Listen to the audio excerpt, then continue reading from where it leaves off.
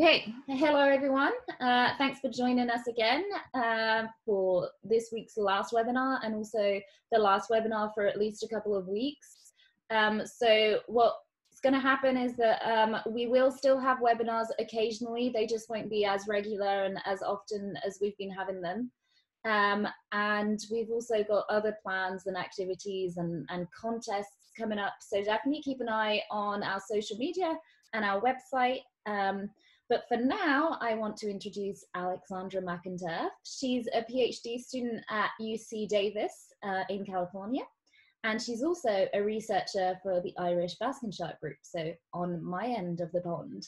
And she's been studying basking sharks, but she also studies the movement, behavior, and physiology of elasmobranchs in general, with some projects on 6-gill sharks as well, I believe. Was it? Or 7-gill?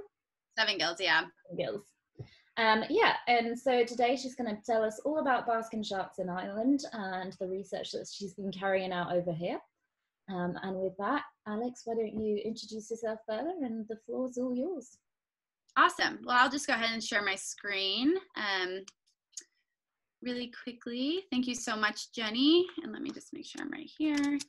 Can you see that okay? Yeah. Awesome.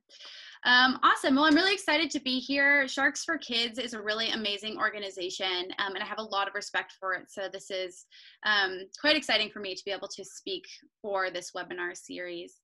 As Jenny mentioned, today I'm going to be talking about the science of Ireland's sea monsters, and I'm excited to be speaking on behalf of the Irish Basking Shark Project, which I will introduce in just a little bit. Please ask questions. Obviously, I will answer them at the end, or Jenny, if it's a general shark question, should be able to answer them as well.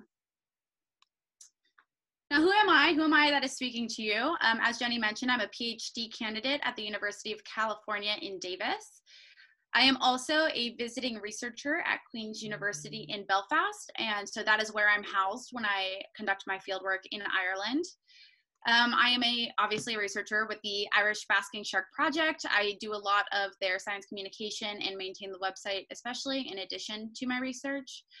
I'm a National Geographic Young Explorer, so Nat Geo does sponsor some of our projects. And obviously, I am very interested in science communication. I think that the more we educate folks about conservation and the role of sharks in particular, the better off we will be and the more action we can undertake to conserve these species. As an aside, this is a map of all the places I have worked or am currently working so far, and I'll talk a little bit about that now. But I've worked with projects that have been sponsored by universities, like the ones you see, Queen's and University of California. But I've also worked on broader agency and government grants, like the EU Interreg grant. So prior to my time in Ireland, I took a gap year between my undergraduate degree and my PhD to get some hands-on experience studying sharks. And I studied primarily at 2 different places. The first was in South Africa. And so there I studied great white sharks, as you can see in the upper left-hand corner. That is me holding a clipboard in the bottom of that picture. And I also studied benthic or bottom-dwelling species in the upper right-hand corner. So that is a pajama shark, and they are quite small, and they are often found on the bottom of the ocean, as I mentioned. I like to say it's the happy shark in all of the ocean because that shark looks like it's smiling, but it was just caught, so it's probably not totally true. Then after South Africa, I went to the Bimini Shark Lab, which is where I actually met Jillian, who founded Sharks for Kids. And here I worked on tiger sharks, as you can see in the bottom left-hand corner, but I also did some work on hammerhead sharks, nurse sharks, and lemon sharks. So you can see a hammerhead there in the bottom right-hand corner. Now, I'm not going to go into too much detail on these experiences because this was primarily a voluntary experience, but feel free to ask me any questions about this, and feel free to ask Jenny as well. She was at Bimini Shark Lab, but we did not quite overlap. For my PhD then, in 2016, I began my work with the Irish Basking Shark Project, and I work primarily up at Malin Head, which is in County Donegal. So that's, as you can see on the map, the very northernmost coast in Ireland. Malin Head is stunning, as you can see from that middle picture. And I've been going there for the last 3 years. This is actually going to be the first summer during my PhD that I have not been there. And so during this time, I was kind of integrated into the Irish Basking Shark Project, and I've been really excited to continue my research with them. But who is that? I think that's a really critical question. We get that question a lot right now. We are seeing basking sharks in Ireland this spring, so many folks are reaching out to us for information. The Irish Basking Shark Project is comprised of researchers like me, conservationists, so people who want to protect the animals, citizen scientists like all of you guys on this call, people without degrees, but who are very interested in science and research, and educators. So we do a lot of education and outreach, kind of like what I'm doing now. And our goals are to obviously educate people about the basking sharks in Ireland specifically. We also want to promote responsible and sustainable research. And so what I mean when I say that is we want to make sure that our projects are useful for Ireland, and they're also able to be carried out for a long time, because we want to make sure that the population is monitored for as long as possible. And monitoring this endangered species requires looking at the basking sharks not only on a local scale in Ireland, but also taking that information that we see in Ireland and applying it to what we know about basking sharks globally. So I'm going to talk a little bit about this, but basking sharks are very highly mobile. They can travel throughout the world. And so what we learn in Ireland is going to be critical to protecting them worldwide. And if you are curious to learn more about us as an organization, our website, that link at the bottom, will touch on a little bit about what we do and why we do it. Now, I love to ask this question. If you have been on Sharks for Kids before, you could probably tell me a bunch of different facts about sharks. You could probably tell me that they have cartilage instead of bony skeleton. You could tell me that they have 5 to 7 gills instead of just 1. You could tell me that there's a lot of diversity in sharks. Some are quite large, like the basking shark and whale shark, and some are quite small, like the pajama shark I showed you earlier. But generally, when people think of sharks, this is an image that comes to mind. It is a scary, mindless, man-eating monster. And that is generally something that I like to talk about, because I think that it's important to reverse this image, to look at what sharks are really like in order to conserve them properly. And one example is this. So this is the basking shark. This is the species that I've come to talk about today. It doesn't quite look like the Jaws image I just showed you. And yes, it does live in Ireland. So this is where I work on them. And often I get the question, you know, there are sharks in Ireland? And the answer is yes, there's actually a lot of sharks in Ireland. And it's a very popular place for sharks to gather, especially at certain times of year. And some even live there year round. So a few facts about the basking shark. They are the world's second largest fish. The largest is the whale shark. They feed on plankton, like those tiny copepods you see there at the bottom of the screen. And so they do try to track populations of plankton as they travel throughout the world. So they filter feed. They are filter feeders. And so in this picture above, that's a shark with its mouth open and its gills expanded. And so it is filtering water through its mouth. And then it will eventually swallow and trap all of the plankton that came through with the water. They are highly mobile, as I mentioned, so they are found all over the world in temperate or cold waters. So we have them here in California as well, and we have them up in Canada. And of course, they're very, very abundant, especially right now in Ireland, Scotland, and the UK. So those are very popular basking shark areas. And they were first classified as vulnerable by the IUCN in 1996. And so the IUCN is an organization that basically classifies every species based on what we know about how well its population is doing and what kind of threats that population is facing. And so vulnerable means essentially that the basking sharks do face some threats, but the population was not in immediate danger. That was in 1996. Last year, they were considered globally endangered. So this is a globally endangered species now. Basking sharks have been historically fished for their liver, their meat, and they've also been caught as bycatch in other fishermen's nets who are trying to target other fish. And actually in Ireland, there was the best recorded and largest basking shark fishery along the western coast, which is actually an area where I'm hoping to study. So one of the largest basking shark fishery was in Ireland in the middle of the 20th century. They caught roughly 9,000 individuals and did not stop fishing until 1984. And so the population does not seem to have recovered. As a fun fact, I also work on studying basking sharks here in California, and I've taken a look at the Canadian data sets as well. In the middle of the 20th century, basking sharks were so abundant, there were so many of them in Canadian waters that they were caught in salmon nets. And salmon fishermen would have to cut them out and lose the salmon.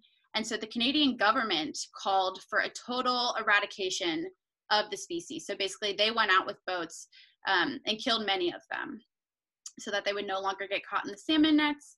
And frankly, the population in Canada hasn't recovered at all. So they are considered endangered now everywhere. But in Ireland especially, the population seems to be on the up, but we aren't sure exactly how well the population is doing relative to what it used to be. This is also my favorite fact about basking sharks. It's Jenny's favorite fact as well, I think. So basking sharks breach. They actually throw themselves out of the water much like whales. So this background picture you see is of a basking shark breaching at my field site in Malin Head. This was taken by my collaborator in the Irish Basking Shark Project. And actually when I was on the water my first year, I saw 30 breaches, so 30 sharks jumping out of the water over the course of just 2 hours. And it's really, really incredible. Interestingly, this is a behavior very similar to what great whites will do when they're ambushing their prey. So I'm sure many of you have heard of air jaws, but when the great white sharks will basically come up from below to hunt their seals, to ambush them so they don't see them when they're coming. And basking sharks can actually reach speeds that are equal to that of great white sharks when they're hunting. So when they're both breaching out of the water, they reach very similar speeds, which is really, really interesting because most people think of basking sharks as being very slow moving. We still don't know why they do this. So they're possibly ridding themselves of parasites, or maybe it's a social display where some individuals are demonstrating their dominance to other sharks in the areas. So this jumping could actually be a form of shark communication. Now I want to talk a little bit about basking shark movements because this is primarily what I study. And we don't know too much about basking sharks generally. What we do know about their movements tends to be at a large scale. So we tend to be able to track sharks over the course of months, over the course of several hundred kilometers, instead of just these fine scale movements, which I'll talk about in a minute. So for example, a shark that was tagged by the Irish Basking Shark Project off the coast of Ireland was seen again, I think a few hundred days later, along the eastern coast of the United States. So the shark was tagged, as you can see in these top pictures, with a visual ID tag, and it was spotted again on the eastern coast of the United States by an underwater photographer. And so these tags have numbers on them, and so we know that they're ours, and the photographer got in touch with us. And so that's what we call a transatlantic movement, where they're moving across the entire Atlantic, and that is pretty common for them to do. So usually we see sharks along coastlines, the basking sharks specifically, and so at certain times of year they will disappear from the coastlines, and people used to think they were hibernating. But now we know that's not true. Instead, they are traveling the globe potentially during times when we're not seeing them. So actually populations along the east coast of the United States have traveled down to Brazil as well. So they are capable of crossing the equator. And sharks tagged up in the Northeast Atlantic, where you see this box right here, have also been found down in Africa. So they're capable of these massive movements, which is really, really cool. But again, at certain times of year, like this spring, they do gather in what we call basking shark hotspots. So hotspots are basically aggregation or gathering areas. That's just how we classify them. And they are pretty consistent. So up in this map, you can see basking shark hotspots along the coast of Scotland and the rest of the UK. And those red hotspots you see are actually the areas where I'm doing my PhD research. So that top spot is Malin Head, the picture I showed you earlier.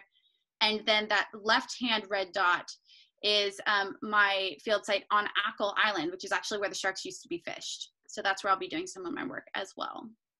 So they do gather in these locations at predictable times of year. And when they're in these places, they're not only feeding, we do see feeding behavior, but we also see behaviors like what you see here on your screen, which is two individuals exhibiting parallel swimming behavior. So the sharks will sort of coordinate their behaviors when they're in these locations and swim together. And a lot of what we are hoping to do is figure out what might be going on. Is it courtship? Are they trying to mate? Or is it just that they're social? Maybe they just want to be around other sharks. And that is something I do hope to look into for my PhD. I'm happy to discuss shark sociality at any time if anyone wants to learn about why sharks might be social. But for now, I'm going to go ahead and move on to basking sharks specifically. All right, so I've told you what I'm interested in looking at, which is their behaviors in these hotspot areas, right? That's what I'm focusing on for my PhD. But how do we do this? How do we study basking sharks? I get this question a lot. Well, a really cool way we do this is using cameras. And so we will be out in a rib, which is a small boat, and you will approach the sharks from behind and get in just before their eyes. So we tend to not want them to see us because they might flee. So we'll come up behind them, and then we will use a pole from the boat and attach a clamp to the fin for cameras, as you can see in the bottom right-hand picture. And the type of images we might get looks something like this. So this is a basking shark feeding. You can tell that its gills are expanded, so it is actively filtering water through those gills. And so from a lot of our camera footage, we see them feeding in hotspot areas, which tells us that these hotspots are really good feeding locations.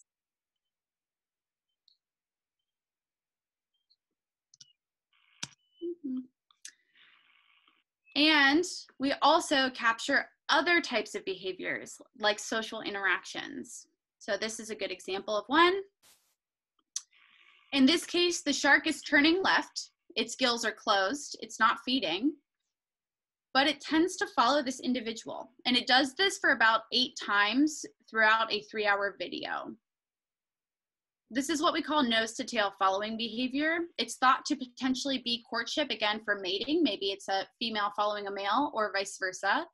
But in 2019, there was actually a paper that came out that showed that the 2 females were following each other. So potentially it's just some sort of social behavior, or maybe one shark is trying to figure out where it wants to forage or eat, so it follows the other individual. That's something we still don't know. So that's something, again, we're hoping to look into. But it's very cool footage. And then I should say, while cameras are useful to us as researchers, they're also really useful when they're submitted by other folks. So we like to take advantage of footage that normal folks who are walking around will take. So this is drone footage that was submitted by John Joyce, and it was taken on Ackle Island in May of 2019. And so here you can see the shark is feeding because its mouth is open, its gills are wide. So it's very useful for showing feeding behavior, but cameras can also reveal social behavior as well. So here the sharks are feeding, which indicates that this is a really good area to eat if you can tell their mouths are open, but they're also kind of following each other around. So it's really interesting to consider why they're interacting in certain locations. Are they together because it's just a great place to eat, right? You go to a restaurant because it's a good place to eat. And there might be other people there, but that doesn't necessarily mean you're going to be interacting with them. Is that the case here in Ireland in these hotspots? Or are they attracted to these locations because there are other people there, like a house party? You want to go see other people. And so that, again, is something that we are looking into actively. So again, these are kind of the 2 hypotheses for why, or reasons why we think the sharks might be interacting. First, it's a good feeding ground. Second, it could be mating or social interactions. I should add that mating has never actually been observed in this species.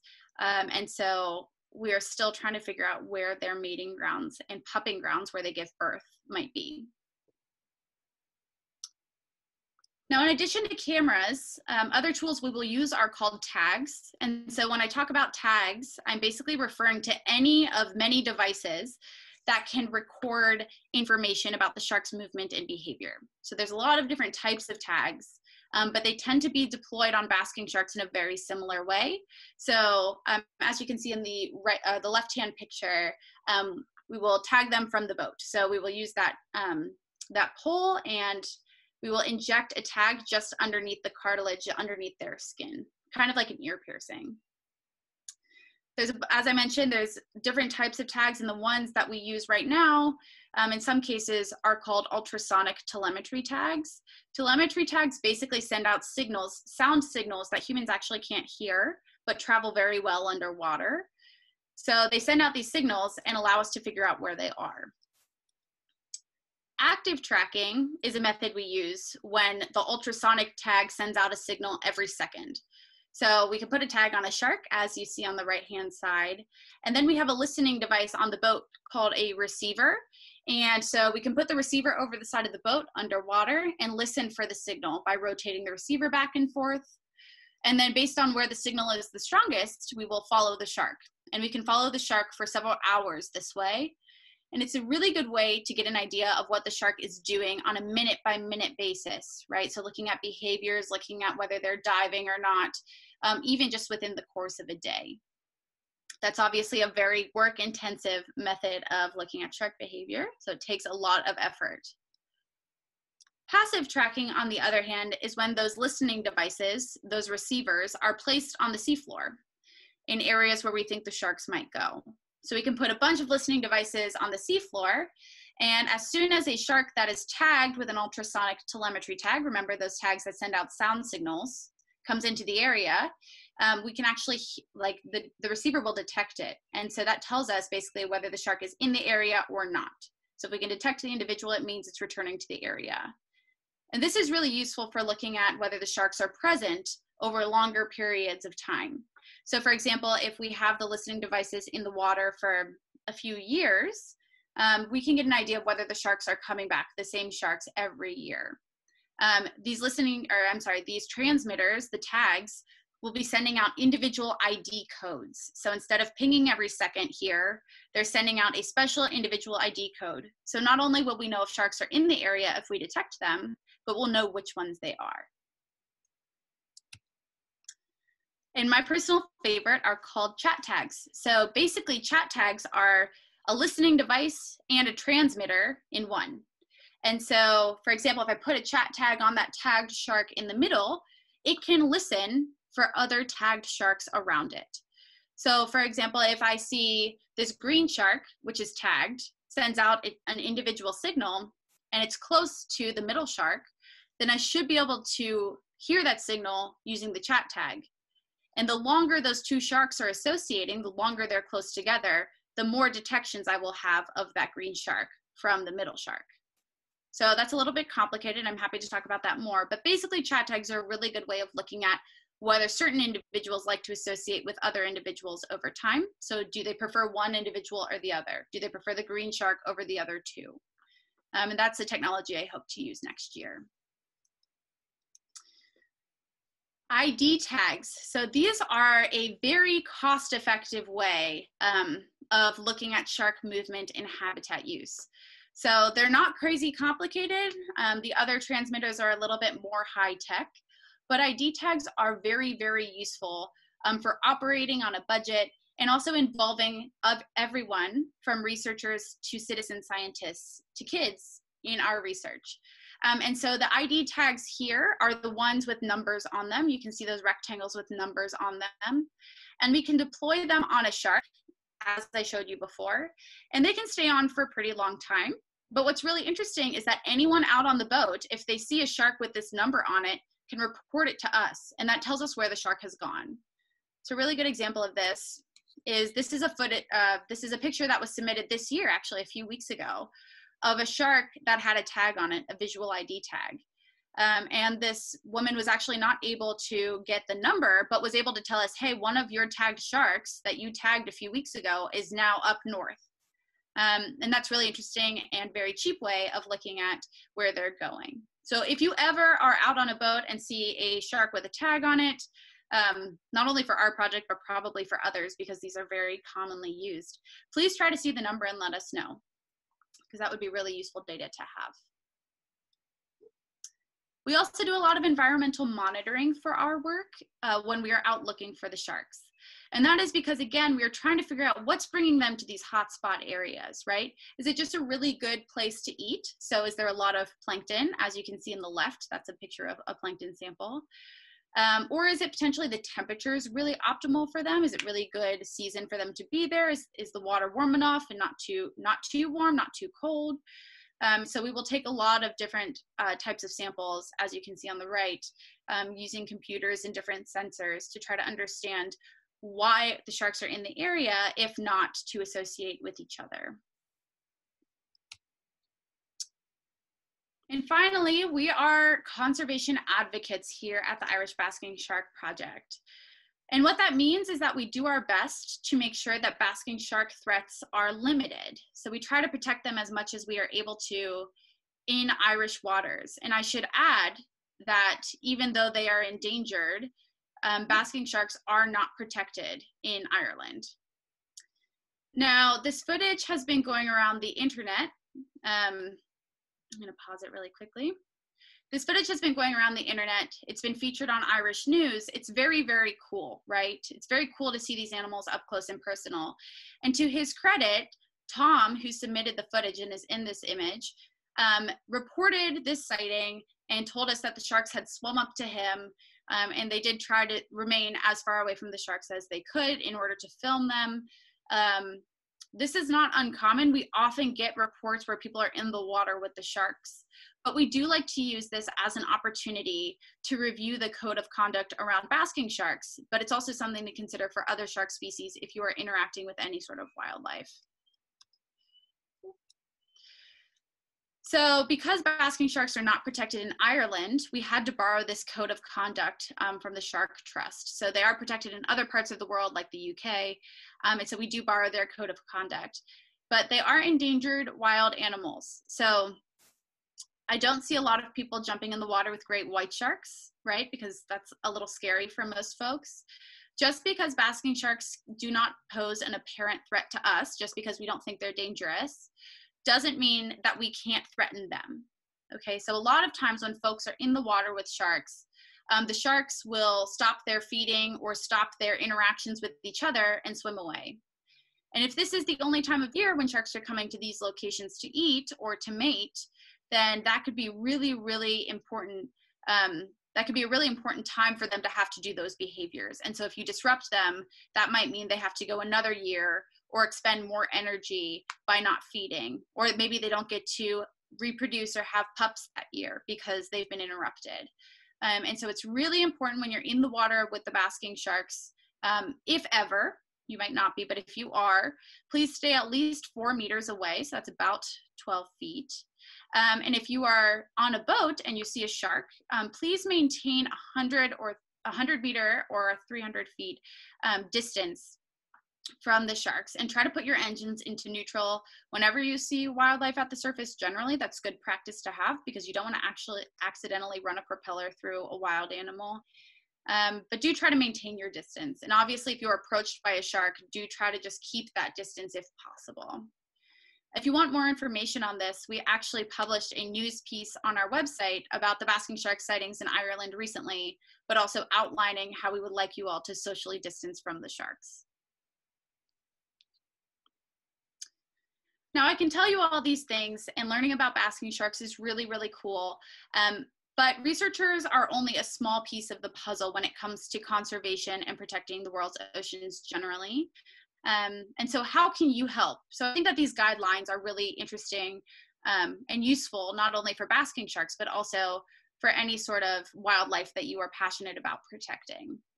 First, I recommend that you be engaged, which you all are already doing by attending this webinar. Learn about the resources you have in your own backyard. So if you're in Ireland, maybe it's basking sharks, and that's really cool. You should learn about them and learn when you might be able to see them.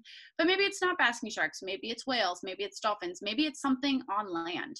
So just learn about that as much as you can.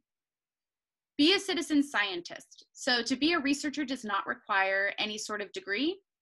You can be a scientist just by paying attention to your surroundings, taking notes, reporting sightings of wildlife like basking sharks to the appropriate groups so that we have that data and know where those animals are.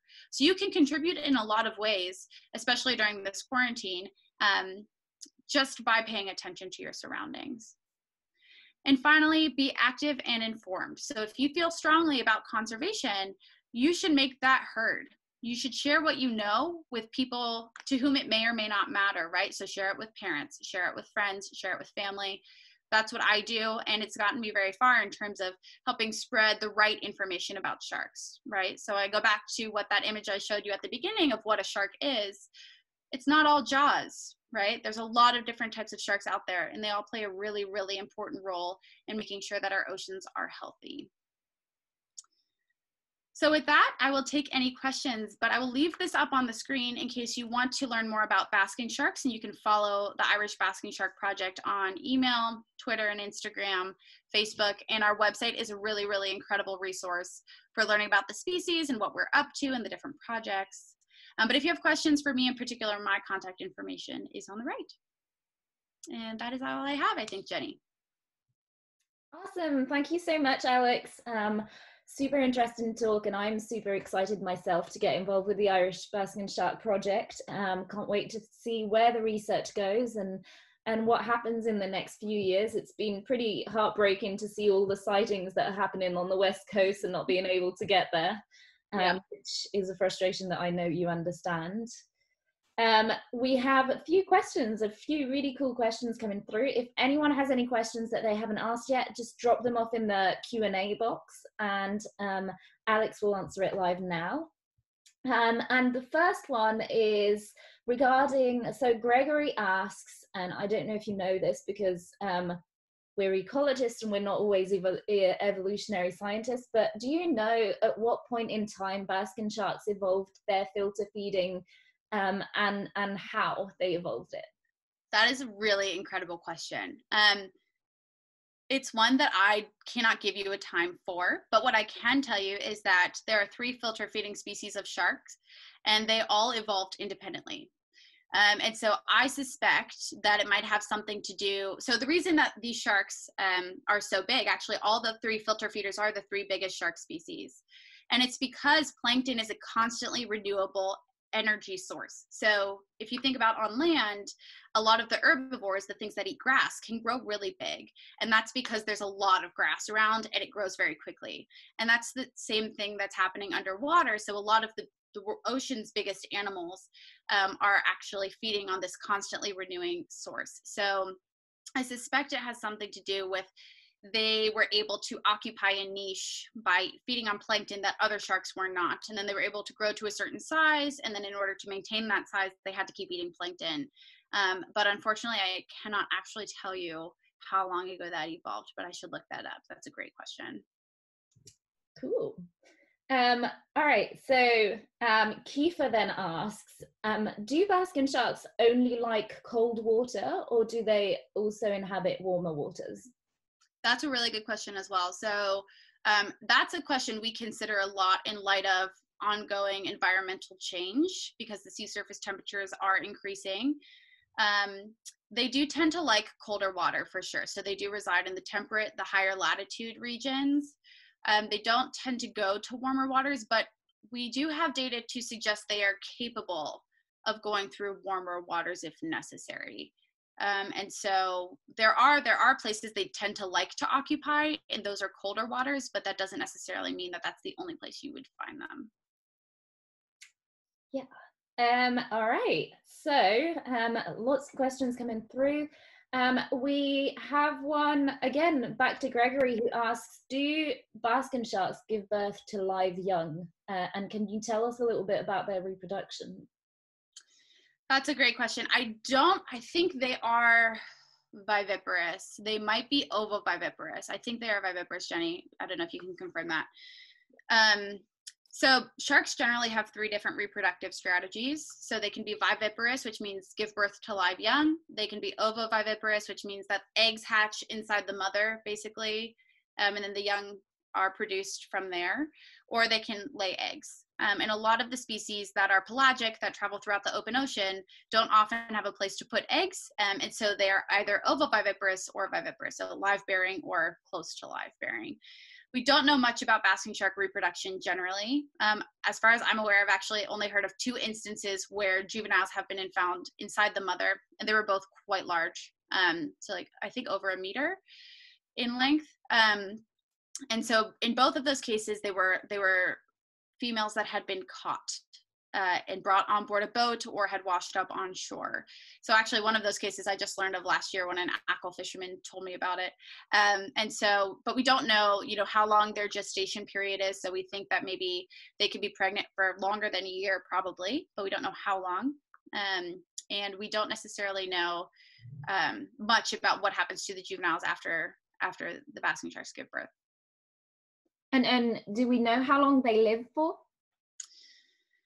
I've seen estimates of between 50 and 100 years generally. But yeah, so they are quite late reproducing species. They have to get pretty big in order to start reproducing. So that can take over 10 years. And so that's probably a big reason why we don't see the populations recovering in the way that we would like, is because we need to wait a long time for the next population or next generation to start reproducing again.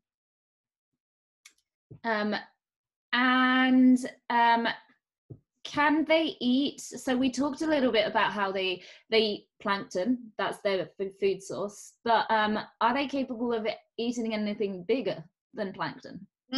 That's a great question. It's actually one that we have talked about when we've been out on the boat, because we were sort of thinking, these sharks just swim around with their mouths open. Like, how can they discriminate between like jellyfish and, other things that might be in the water? So there's concern also that they might be ingesting plastic as well, because they just can't regulate what they're eating. Their mouths are too big.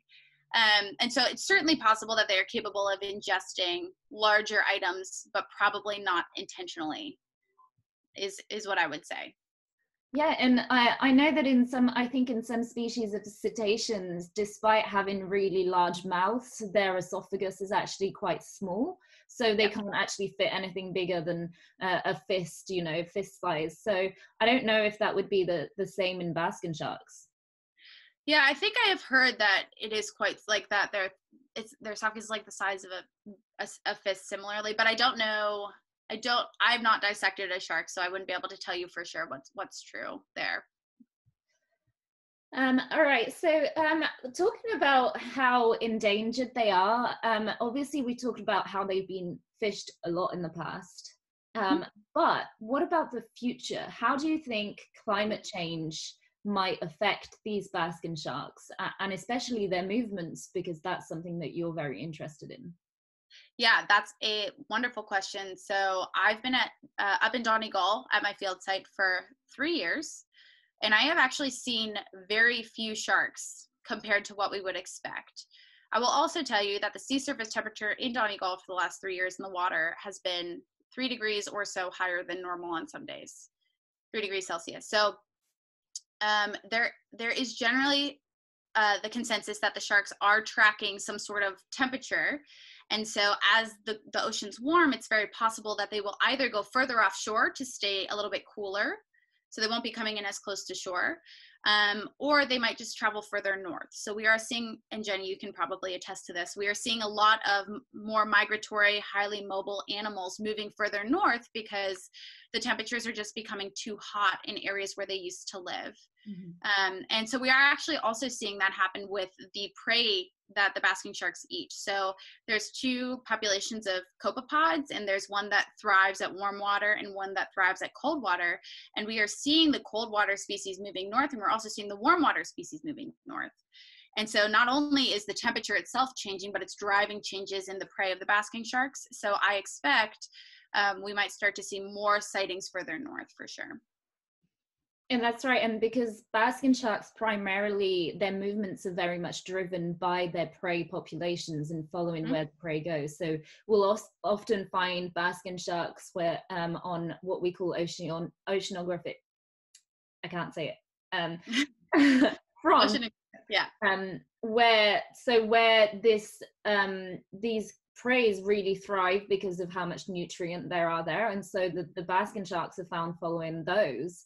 So if those fronts move, because climate change also creates changes in currents in the oceans, not just temperature, and all of those things are going to affect the prey species that the basking sharks follow. So we're certainly, it's certainly probably going to cause some changes in these basking sharks' behaviors and movements.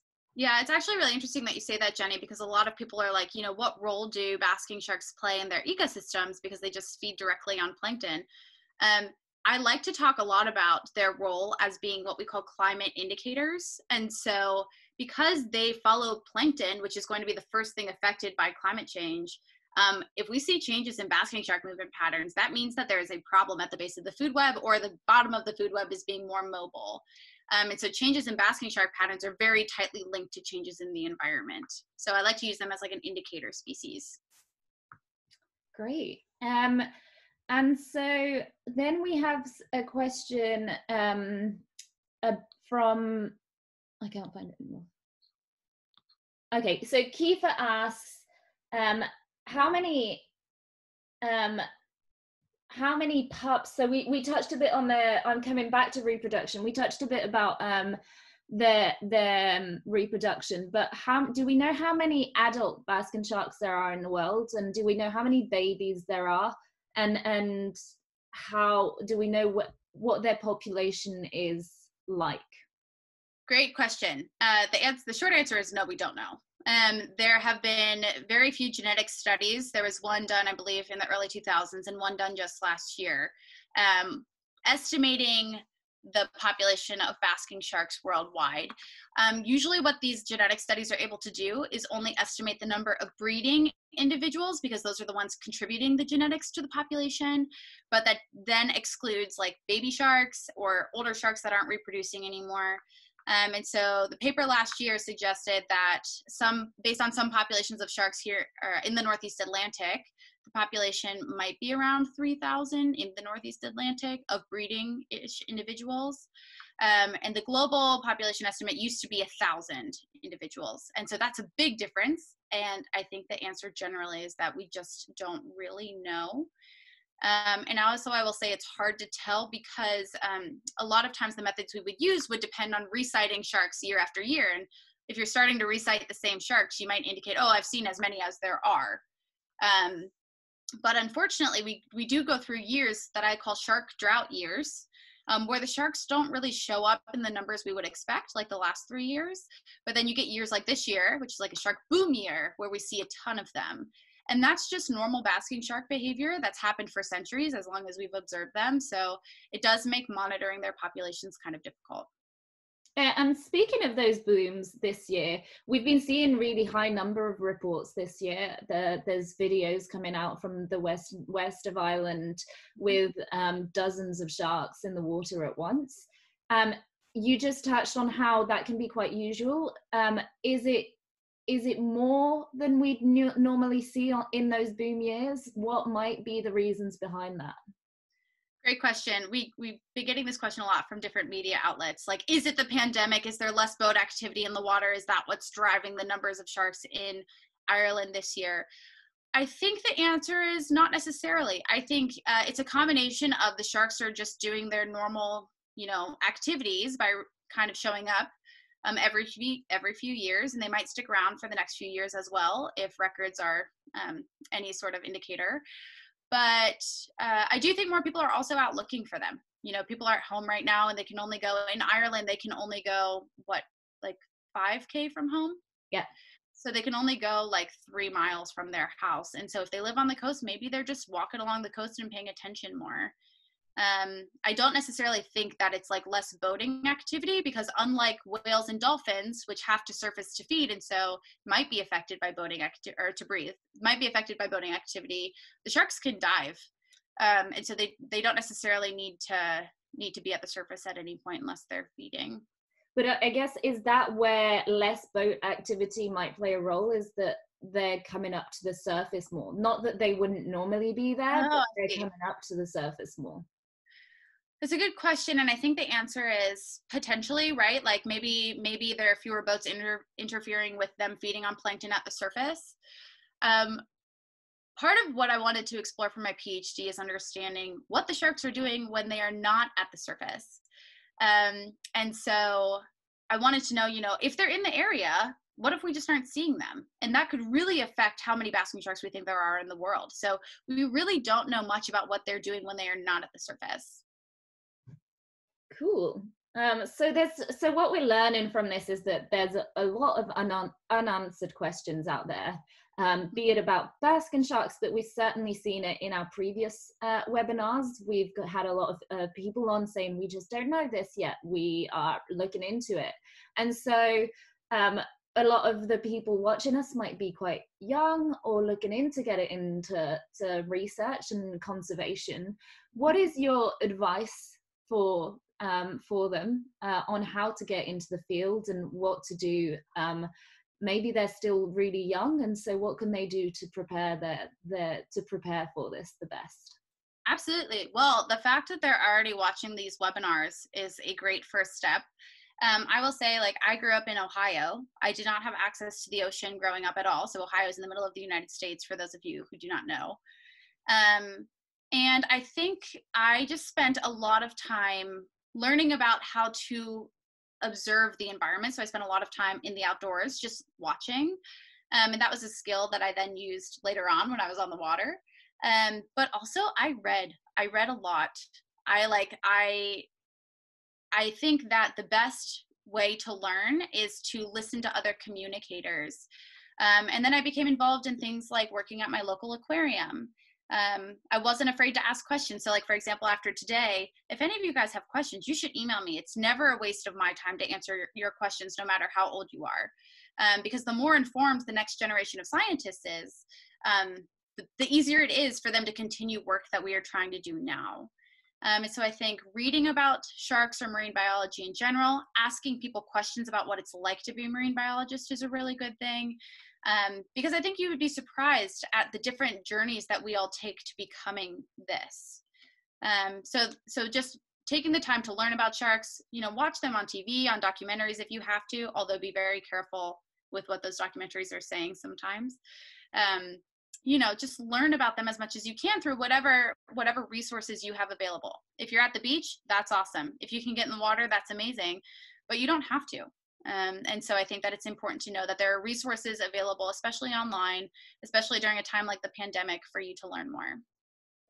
Awesome. Thank you so much. Yeah, we have had multiple different, we've had so many different people that have all had different ways to get into where they are now.